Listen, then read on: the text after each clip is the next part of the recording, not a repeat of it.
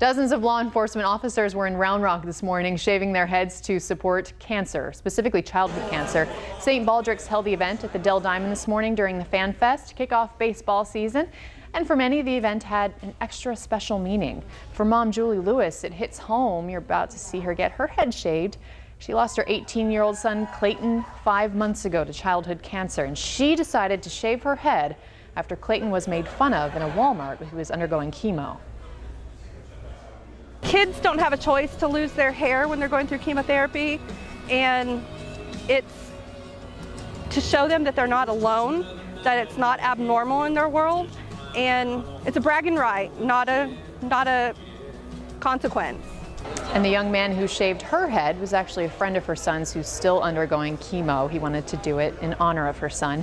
St. Baldrick's gives 100% of their proceeds to childhood cancer research. And the Williamson County Sheriff's Group surpassed their $30,000 goal today. They raised more than $34,000.